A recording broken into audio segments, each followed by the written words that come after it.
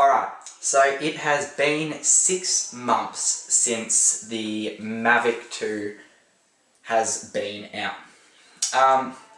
And usually DJI has a bit of a record where every 1 or 1.5 to 2 years they release a new drone in the series. And because the Mavic 2 has been so successful, this is a speculation video of what we could see on the Mavic 3. So, first thing, it's a small thing. If they could get that gimbal cover to work a bit better, like, sure, it's okay. Just gotta kind of try and line it up properly. There we go, it's back on. But if they could get that to be a bit more, I don't know, good, that would be great. Now, camera and gimbal has already had a huge upgrade, but the camera could be upgraded on the new Mavic 3. So what we could see is literally they combined the zoom camera and the pros camera into one. So you have the big fat 1-inch sensor, and it also would have Hasselblad, and then it would have 48mm of zoom. And if they could implement that on a Mavic, which they probably could, that would be incredible. And then there's a few more refinements that I would love to see. So when you unfold the Mavic, top 2 arms, they're smooth, they unfold nicely. But these bottom 2 arms, they kind of scrape along the body. And I feel like over time, that is going to scratch it. So if that could be refined, that would be amazing as well. Battery life would be increased. We would probably see a refinement again in the motors, and the overall shape would change probably a little bit, but I don't reckon there'd be a huge upgrade with OcuSync 2.0. I reckon that'll probably stay the same. So the main upgrade would be probably, it'll go faster, longer battery life, 1-inch sensor and the zoom, Hasselblad all in one. Maybe light on the front as well. That could be pretty cool, because if you're getting some like night shots, like it's awesome to have the light there. But if we could have another light, then we could get like the shots out in front with the light and below. Now I'm going to speak a little bit about the controller, because that is also like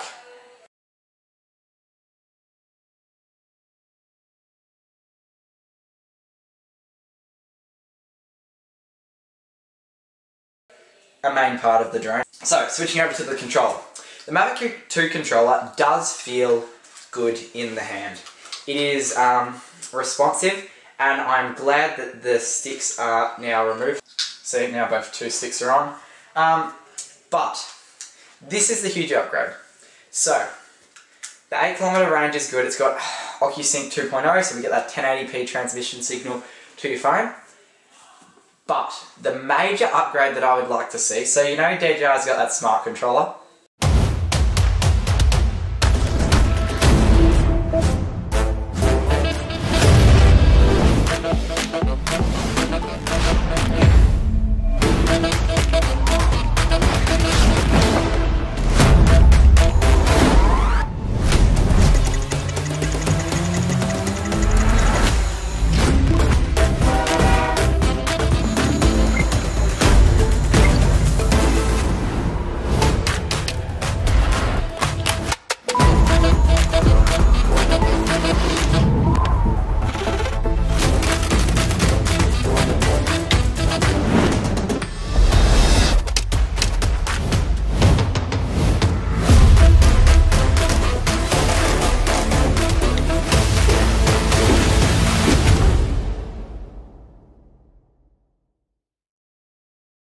Well,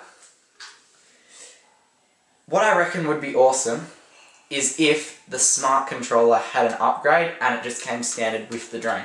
So imagine this for a bit. So your phone's in here. That's where your phone usually goes with Mavics, or you have an iPad, an attachment thing. But imagine if when you folded it up, you didn't actually have to bring along a phone. And this folded backwards here and sat as like a flush package. So you had a 1000 nit screen so you could see it in the sun, and then it could fold back and you'd have this screen controller that was still the size of this. I reckon that'd be a huge upgrade. That is just a dream for me if that could happen. But yeah. So we'd have the... And I reckon the layout would stay pretty similar for the Mavics just because it's portable. But that's why, because that smart controller is really beefy. So if we could get a screen that folds back and is 1000 nits built in and just comes with a drone, that'd be incredible. Because imagine that, you've got the 1 inch sensor, the camera quality probably go 4K 60 with the zoom lens and the Hasselblad. Screen folds back, maybe increase it to 9K range, and I reckon that's just about it. Yeah, so that's been the speculation video.